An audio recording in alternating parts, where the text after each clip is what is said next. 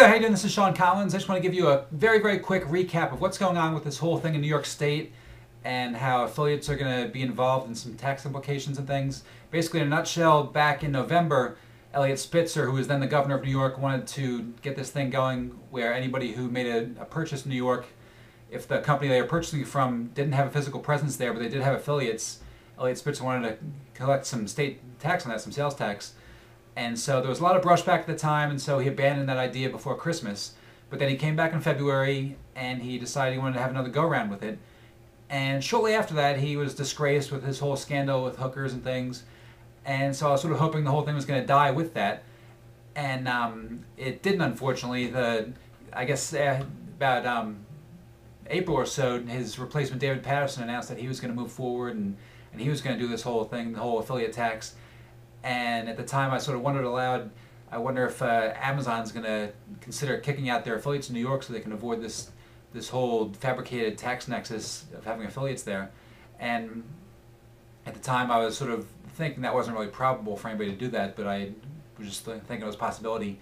Then come earlier this month, you see that Amazon, they sort of take the side of the consumer and the affiliate, in my opinion, and they sue New York, thinking that this is an unfair law and they're trying to overturn it. And hopefully they're successful there. But so that was sort of the status of it up until then. Then just a week ago, Overstock decided to kick out all 3,400 of their affiliates that were in New York.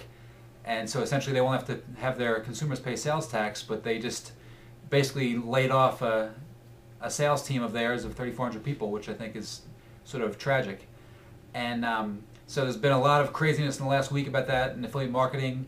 And so ShareSale came out and said that they were going to provide some reports to their merchants about what kind of numbers they had running in New York to help them consider whether or not, and hopefully not, to kick out those affiliates in New York. CJ came out and they provided some information to the affiliates and merchants. Linkshare had a call going on with the DMA to try to sort things out and talk about the implications there.